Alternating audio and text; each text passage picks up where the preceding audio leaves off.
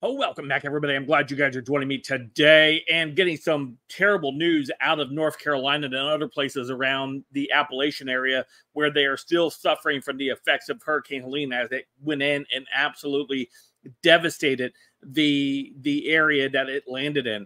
Absolutely terrible. Now we're seeing and we're hearing these stories of FEMA, a government assistance department headed by Kamala Harris and Joe Biden, is now screwing the people of these areas. Absolutely disgraceful. Obviously, FEMA had given a big budget part of their money toward illegal aliens in the country, and now all of a sudden does not have enough money to help actual citizens of this country.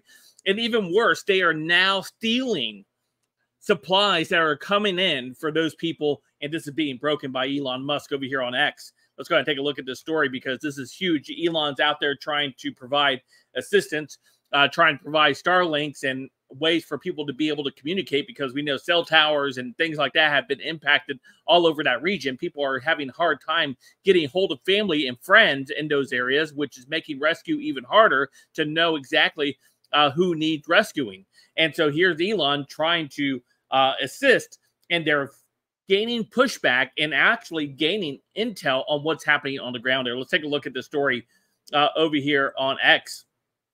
From Elon Musk says, just received this note from SpaceX engineer helping on the ground in North Carolina at FEMA. It's not merely failing to adequately help people in trouble, but they're actively blocking citizens who tried to help. Hey, Elon, update here on the side of Asheville, North Carolina. We have powered up 2 large operating bases for choppers to deliver goods into the hands. We've deployed over 300 plus Starlinks, and the outpour has saved many lives. The big issue is FEMA is actively blocking shipments and seizing goods and services locally and locking them away to state they are their own. It is very real and scary how much they have taken control to stop people helping. We are blocked now on the shipments and of new Starlinks coming in until we get an escort from the fire department. But that may not be enough, he says. So yeah, who oversees FEMA? The same guy who oversees the border. Yeah, we know how that's turning out right now, and it's terrible for the people that are suffering in that area. I know how devastating hurricanes could be. Obviously, it's ground zero for Hurricane Helene that happened here. Absolutely just destroyed surrounding communities around us.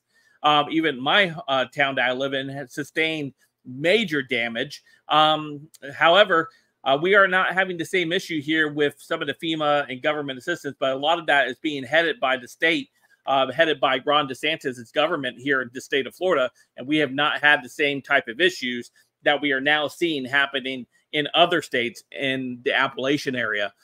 So again, let me know what you guys see happening out there if you are in those areas, and any other stories that you might be coming across, because I know one of the stories that I reported on a couple of days ago was a helicopter pilot from South Carolina trying to come in and help rescue people was turned away and threatened to be arrested.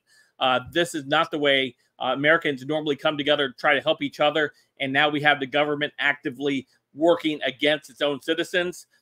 This is very troubling. Indeed, people need to be fired. They actually may need to go the extra step and start arresting the federal workers that are there. It's extreme, but the state has its right to do that. So let me know what you guys think in the comments down below. Of course, you guys follow me in all my social media, all linked in the description down below. Don't forget to hit that like and subscribe button. And until next time, I'll see you guys later. Have a great day.